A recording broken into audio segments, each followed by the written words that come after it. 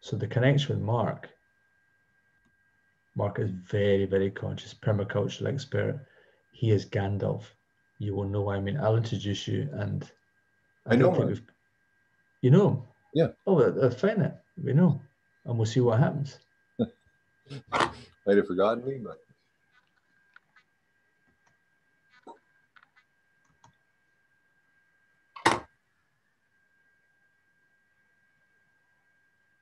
How do you get the dots, the little kind of pinky dots yeah, around the yours? side virtual backgrounds, it says video filters to the right of it. Right, hang on. I do that. I go to background filters. Oh, I'm the one who's got to let him in. Oh, you do? All right. Yeah. But he's been there waiting. He's been he's been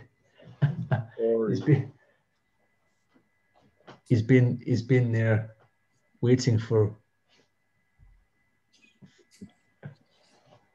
Okay. Coming in from left of Jupiter. Yes. Great to see you, Elijah. It's been a while. It has been too long. You blend in well with the planet. Looks like you're sort of the archetype of it. Yeah, well, possibly. I think I align more with Uranus. Ah. What is that behind you, Mark? Jupiter. Okay. How are you? Spectacular. But I'll get better. Have we taken you out of the Awakened Dream Synergy? No, that other call only went 5.5 hours, I think. It was a short one. Okay. That ended a little while ago. Yesterday's call went a little over 9 hours. Oh, wow. They could be brutal if we didn't end up kind of in a flow state, you know, in the last few hours. So it's mostly flow. So it doesn't have much effort, and it doesn't have much time that people pay attention to. It's just a kind of a flowy state where just insights and innovations just keep pouring out, and connections keep being made, and doesn't tire anybody out, evidently. 9.5 hours. Is this the Synergy Mastermind? It's the Awakened Dream Synergy call that you presented at and attended several of. Yep. Our record is 13.5 hours, so we have had that was last week. Holy crap. Yeah. 12 p.m. till 1:30 a.m. my time. A lot of people with a lot of time. Evidently. Most people are pretty busy, but I missed five other meetings that day. I had to make those up during the week. So how would you summarize what's Elijah to you? Sorry, this side. How would, because he's a wizard from a different sector of the galaxy. Yeah. What's going on here? That's it. Yeah. His background is that's the only just about right. That's the only question I have. Like a butterfly nebula, you know. It's beautiful.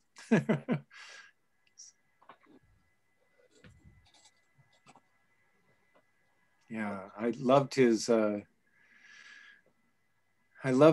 maps and his methods of conversation, and I loved his gentle certainty.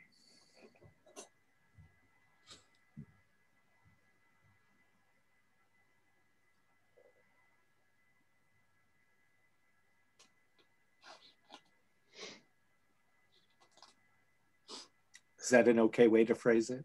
Like a good way to silence the room.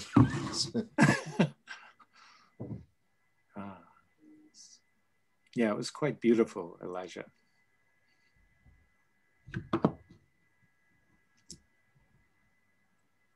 I missed that mastermind. That was a really nice experience in terms of group interaction. This was some of the best I've been in. It's gotten better. We've refined a little bit of the dialogue to keep the judgment out of the picture, right? Listen deeply for the gift that's being offered and don't address the shadows. Look deeper. And that way we don't turn into, it doesn't turn into like therapy, or it doesn't turn into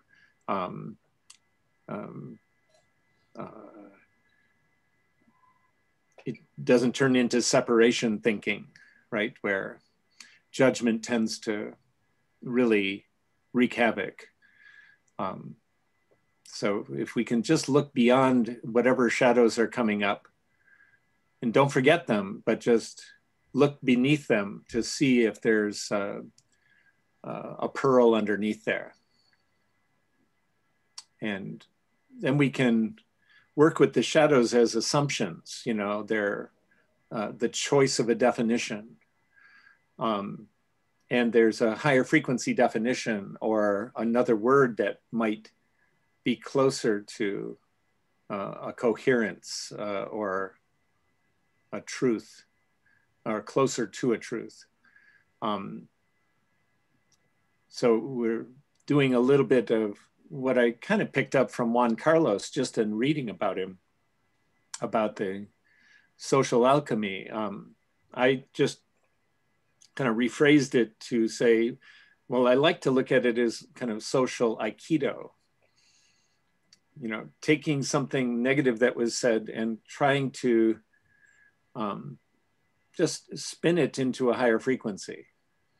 Don't push against it. Don't put attention on it. Just suggest an alternative word that's at a higher frequency or an alternative definition, and rephrase it as a, what if it was phrased this way? Or what if it was in the form of the question instead of a statement? And it gets to it spirals into a higher frequency, thus the alchemy. It's the idea, and I'm still practicing it. I'm not that great at it yet, but it's averted a few disasters of, oh, this is getting into a pissing match. And because somebody judged somebody else or invalidated somebody else or evaluated somebody else. And yeah, there's definitely time for that type of shadow work. But if we want to have some progress in a meeting, I'd love to see if we can't spiral it into something more positive. So is it the context still somebody presents and then there's discussion after? Sometimes. And sometimes it's just little ad hoc presentations throughout the long period, right? And some insight comes up and somebody says, oh, here's something I've been working on that's in flow. And then there's more dialogue after that and some integration of how can it fit with something else and some good questions. Yeah, but it's not as structured as we set out to make it. And it's just trying to get that, like in Bohemian dialogue, getting the assumptions out of the way without judgment, and just once the assumptions are out of the way, everyone's at a nice high frame of consciousness that insights just start pouring out and integration opportunities. How many people are generally there? It goes from anywhere, I think one week we had 26, and after 9 or 8.5, or that 13 and a half hour one, there was still 6 left at the end of the call. Some of them don't stay the whole time, obviously, and some come in later, and some are surprised. Like, I think it was one time, it was must have been like 1:30 or 2 a.m. in the UK, and Brett jumps on and says, "You guys are still on." He had been at the beginning of the call, but he was going to bed and just thought he'd check, and he stayed on for another hour. One of the things that interests me is, first of all, is what is arising in me in the presence of the two of you. This has not happened before, so I'm observing. Is something new happening in me? What's the thoughts, whatever? It's also midnight my time, but that's one thing. And the second thing is that we all know the same people in terms of, I don't know what to call this world. So, for example, if I'm talking to somebody, like I'm connected to a network, which is run by a guy who's got a lot of people in the corporate field.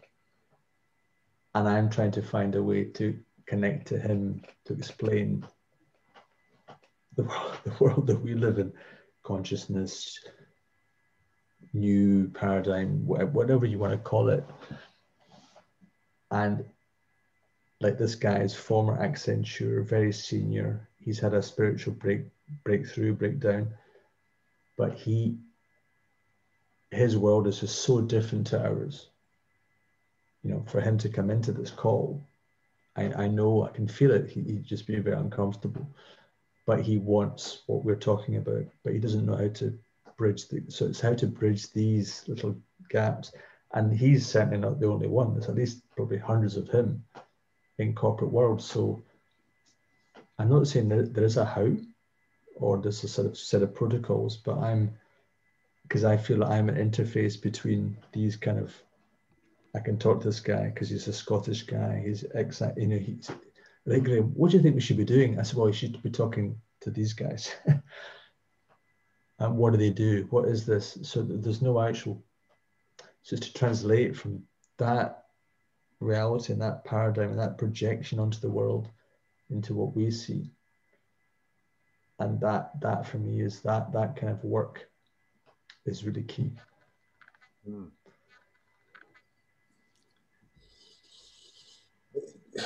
Can I guess maybe jump in with a maybe answer in terms of I want to show Mark the remedy program. Maybe we could ask a question for the remedy program. You cool with that? Definitely. William is okay with that, Elijah. Because my first question I asked you was about sofas in this one. Oh, right. Sofas, that's right. I remember that one. Okay. Another remedy. So Mark, it's an online the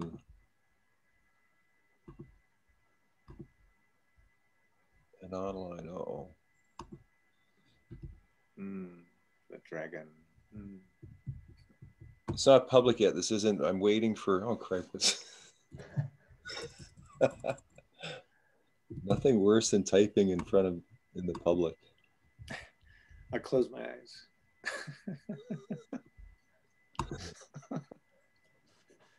Okay, so there's 3 ways of divining. They can divine your own question. You can pick a question or write a question. Let's say write a question. So we could like it already. What is the best way for us? Yes. What do you think about that as a question? Sounds good. Okay. Yeah.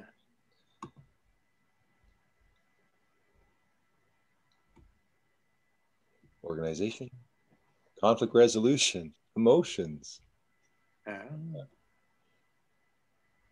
Organization to value the state or manner of being organized. Conflict resolution to work towards a state of harmony between incompatible perspectives. And emotions, an effective state of consciousness in which joy, sorrow, fear, or hate, but alike is experienced as distinguished from cognitive states of consciousness. So this is a spell that takes into account the first word's a value, the second word's a convo type that I think you were introduced to, Mark. Yes. Yes. And then the lens is within the whole idea or system is the one specific focus point. So then each one of us would be given the chance to answer the question. You want to go first, Mark? Using those cards as your sort of focal points.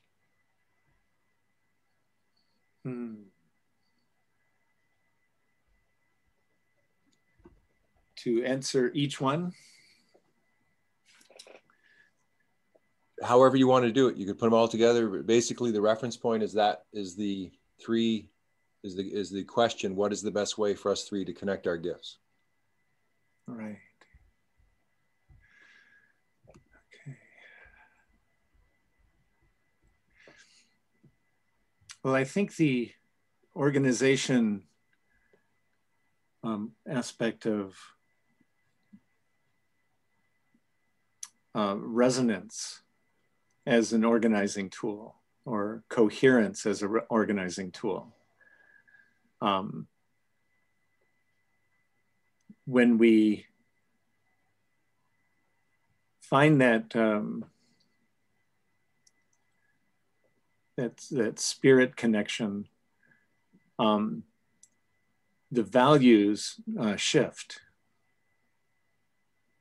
and the agreements are unburdened right there. The agreements become broader. So in organization, I think in almost all of these cases, I think that the rise in consciousness helps us see each other more clearly. And that from an emotional, from conversation type.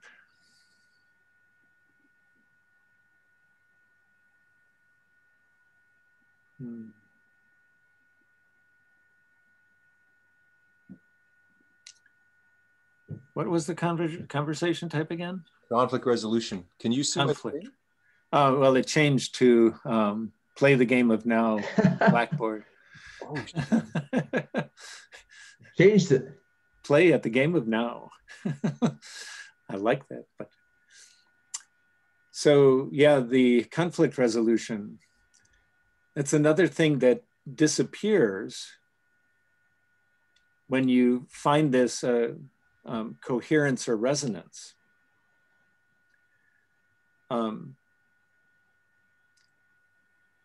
Conflict resolution has a lot to do with those definitions I was talking about, where at the lower frequency definitions, things are more solid, more separate, and therefore conflict has more of a challenge or more of an opportunity. But as the frequencies get higher in the language that we use, those barriers or separateness disappears.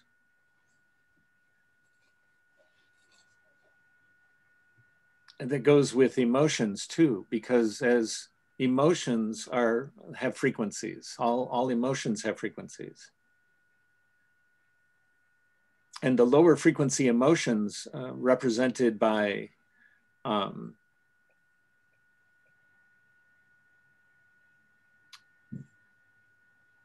usually are based on the something that's already been experienced. The lower frequencies can be, well, they can also be in the future, like worry or anxiety as kind of an emotion can be about worry or fear of the future or fear of the unknown. But in the present,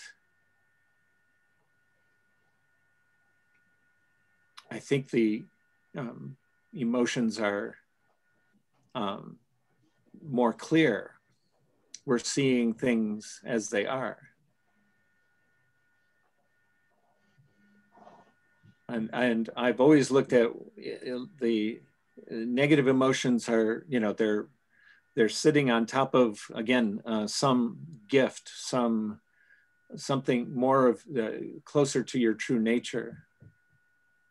And I think that we don't run into very many negative emotions in this group for the three of us. How can we connect? But I see this very instructive for looking at how we operate in other groups, like what Graham was mentioning from the corporate world.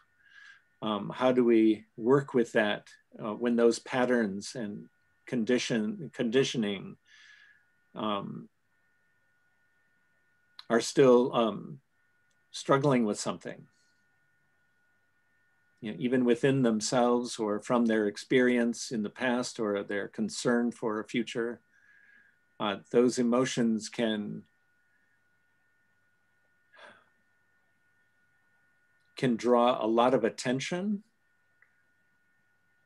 and it's a calling for being healed. But if you can come up with good questions, like what you just typed in, if you could create good questions around those three things, like value, convo type, and lens, organization, conflict resolution, and emotions, if you could come up with beautiful questions for each of those in how we relate to each other, I think that might be a very beautiful tool. William? What is the best way for us, the three, to connect our gifts? Well, it's interesting that, you know, first of all, I would like to confirm that we're aware of each other's gifts. You know, what are they? Because, you know, what I see in you, Elijah, is your dedication to, I mean, your incredible dedication to creating these maps and what you've done and all the stuff you've been through. So there's an extraordinary organization, and you've been through conflict and emotion to do this. So your gift to create these maps. And with Mark, whenever I see whatever, no matter who appears, you're loving attention to them, and you know that's one of your gifts. Plus all the stuff. I mean, I don't know you that well, but I can tell that what you've read, the work you've done, and your consciousness. And I think that what I'm finding with people, like, just to go the other side, is to look at people like Fleming and John Keldon and Nora Bateson, and all. I mean, there's a whole raft of people we get into, like Daniel Schmachtenberger and Jordan Hall and Michelle Bowens, and we all know each other, and you know, there's not a conference that brings us all together because we're all in different fields. And so I'm, you know, here we are now, the game of now for me. It's like what is arising in me with the two of you that wouldn't be here if it wasn't Elijah, it was somebody else. It wasn't Mark, it was somebody else. And I think there's a connection to leadership. That's what I feel is just in terms of organization. It's like, and I can certainly feel as well with regard, I mean, when you're around, Mark, or if I'm around, there isn't as much conflict. I don't know about you, Elijah, but if you're around, there isn't as much conflict. And organization, I feel it's like it tends to organize itself.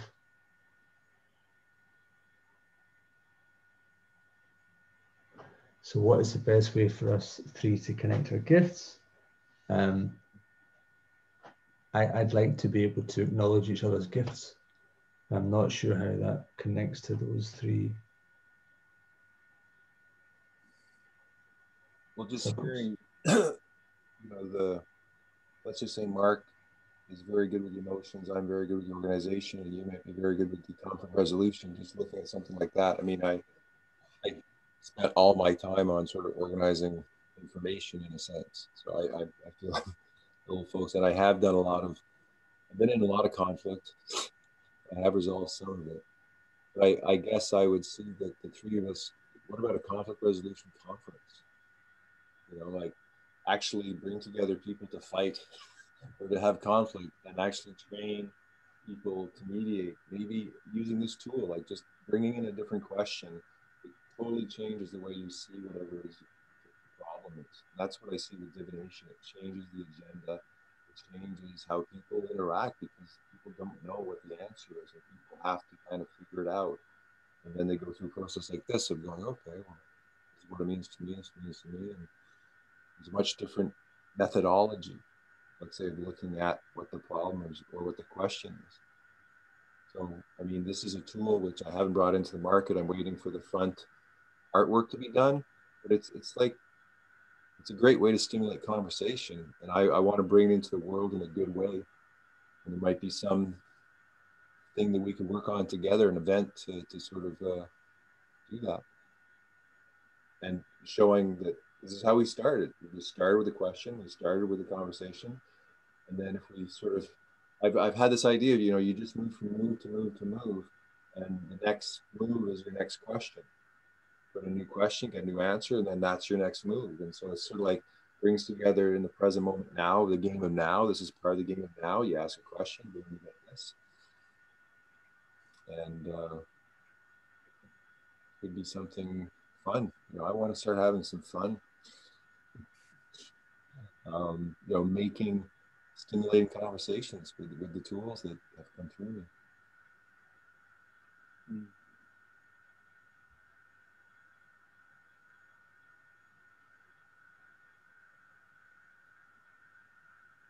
Yes, well, that's... You sound quite sad, Elijah. Are you all right? You want people to play with my toys. I'm gonna play with my toys. I gotta go to Jupiter to find someone who wants to play with my toy. I like your toy. I think that's I just love to. Is there an algorithm based on the question, or is it a random selection of different cards for? There's a there's a physical card set. I think I showed you some of the cards, right? So there's like about 100 value cards. There's about 72 conversation types, and then there's about maybe 300 of the other types. No, 100, maybe 200. So the lenses. There's a specific set. Yeah. So what is this conversation type? The three of us right now. Yeah. I think we just switched maybe to a bit of a feedback, maybe to give feedback about what we just experienced. Yeah. Could shift into a brainstorm of what, maybe work a bit on what just happened.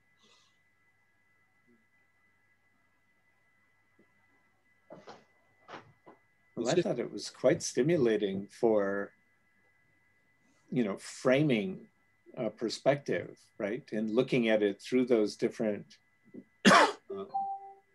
focal points. It really got my juices flowing in terms of, how can I look at it through, even though the last one was the lens, right? And thinking about the value and thinking about the organization and just looking at it through these lenses. I think that's always valuable when you can assume a different perspective. It's like, how flexible are you on the emotional scale? You know, that's a real sign of health if you can navigate the whole scale pretty effortlessly, if it's free, right? If it's not locked into a chronic, you know, state. And I loved looking at things from an organizational standpoint because of we've been working with two-dimensional organizations for a very long time. And the triangle of hierarchy is like a two-dimensional hierarchy, and just add another leg, please, you know, to get a tetrahedron at least, so that we have a surface at the bottom, so we can have bottom up hierarchies, right? With a heterarchy on the bottom. Just start moving into multi-dimensional organization, not be so flat. Well, sounds like we need a shared knowledge community with a multi-dimensional operating system. Yeah. My constant struggle was about whose game is it anyway. And it's like, if I've got to play, okay, I've got to play your game, and then we're playing my game, playing Mark's game, and then someone else's game. I've got to play your game. I only play it if you pay me. Okay, you pay me, I'll play your game. No problem.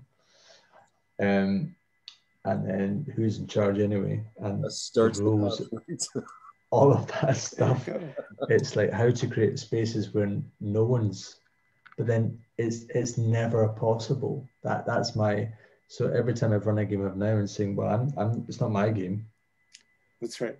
But they're saying, well, yeah, but you started it. So well, I have started it, but it can be your game now if you want. And then that's right. they take control, and then other people will say, I don't want to play your game. And eventually say, we want to play Graham's game because he started it all. So it's like, so wait, how do we do this together?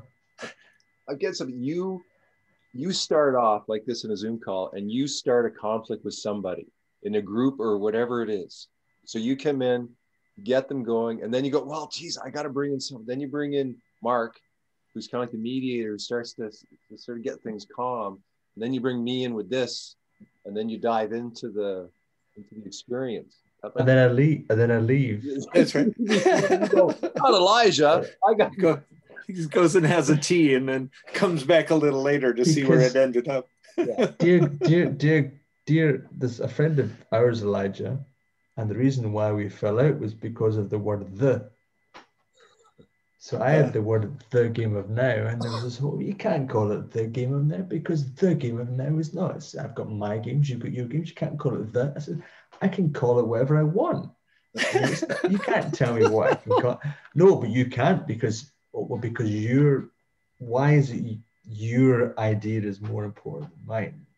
And I'm quite happy I can change the name entirely. But it's this sense of when someone's got a model or a framework, I'm absolutely delighted to enter into someone else's model or framework. That's what a city is. I go to Paris. It's somebody else's model or framework. I go, this is interesting. But they're not as they enter, they're not saying Paris is the best city in the world or you cannot go. It's the only place you can. Oh, yes, they are. We are the best city in the world. You know, it's like, okay, so if I enter your framework, it's just, okay, here's something you can experience and enjoy.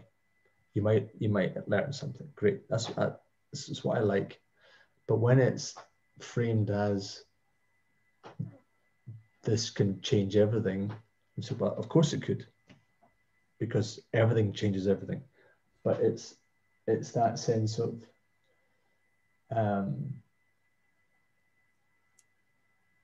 in a way, it's what my old mentor years and years ago was saying, is that you enter a space where you're just taking your shirt and tie off, you take off your CEO, you're just Jimmy or whatever your name is. Hi, how are you? Yeah, what's going on? Oh God, I feel terrible. You know, so it's just a sort of honest meeting of people, and how to do that. Yeah. But at the same time, you know, it's invitations into. So Elijah's amazing at that structure and organization, doing all these things.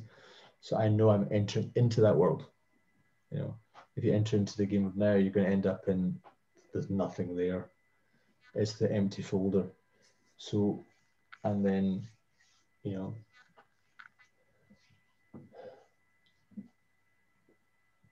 yeah, I'm aware of decades of being on the internet and always people who are sort of slowly connecting and know each other and where that's going. fascinating. I'm getting starved. I think I'm on my way out. But do you guys want to meet again and further pursue this possibility as a threesome? William, he's about to die. I'm always game if there's a window. This year. This year. You two haven't connected in a while, eh? No, Elijah and I met. When did we meet? No idea. It was non-linear time, so it's hard to pinpoint. It was a funny. I think it was 2016. It was a funny old time. Gabrielle Silverfire, Tammy Lee Mayer. Was it? It wasn't through Gabriel, was it? I introduced you to Gabriel, I thought. No, you introduced me to Gabriel, yeah, who's now Soma. Ah. Yeah. Anyway, I think it's a case of, yeah, just as and when it is. Okay. So intuition, telepathy is a new thing, man. Yeah, and I go on North Pole time, so. Mark, I'll send you the site. Like, it's not ready for public yet, but I'll send you the site so you can start to play a bit with it. Oh, please. Yes. Thanks, Elijah. I love playing with those things. Okay. Awesome. Okay. So I'm going to go. Okay. Me too. Great to see you guys. See you both. Yeah. And, much love to you both. Take care, Elijah. Take care.